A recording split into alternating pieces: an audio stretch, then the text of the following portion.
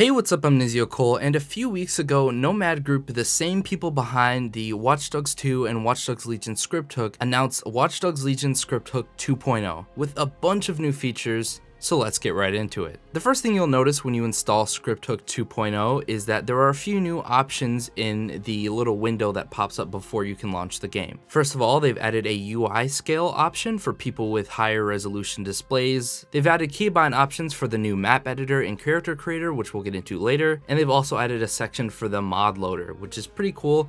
There aren't that many available mods at the moment, but as time goes on, people will create more mods for this game, and then that's where you will manage your mods. So before we get into the two big ones, first I want to talk about a new tab in the main script hook menu called hacking. And now in this section, you have three options: kill all humans, which does exactly what it sounds like. All NPCs in the area drop dead. Kill all enemies, so if you have Albion chasing you or Clan Kelly, all of them will drop dead. And explode all drones, which is my personal favorite, which just, they're pretty self-explanatory, just blows up every drone in the area. So that was one of the additions that I didn't expect for there to be. Now let's get into the character creator tab. Now this is cool because you can change just about any property of your operative, including every single option that there is in the regular Legion character creator, with a few more options that aren't available, and I'll go over those ones, such as the ability to change just about any property of your character's voice. You can switch which voice actor they have. You can change the pitch of their voice. You can change the scale of their voice. There are so many options here, almost too many options.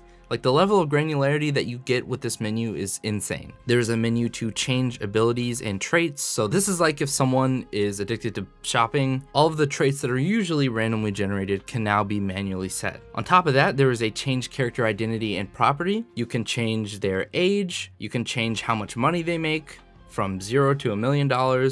There's uniform presets, so like doctor and policeman. And when you're done, you can export the character creation, and it gives you a code which you can paste into the import section. Now let's talk about the map editor.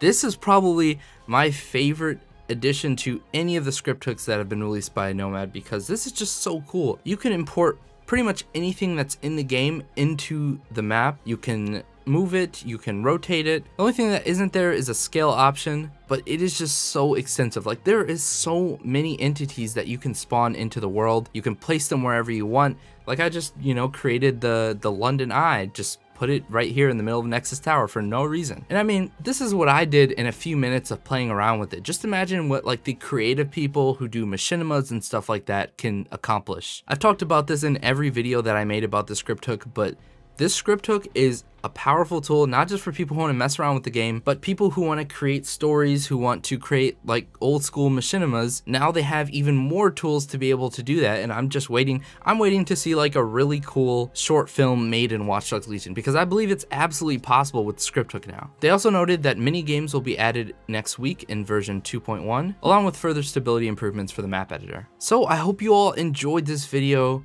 Of course, links to all of this will be in the description if you want to go check it out. Along with the download link, I'll link the documentation for the map editor and character creator as well. Let me know your thoughts on Script Hook 2.0 down in the comment section below, and I'll see you on the next video. Peace.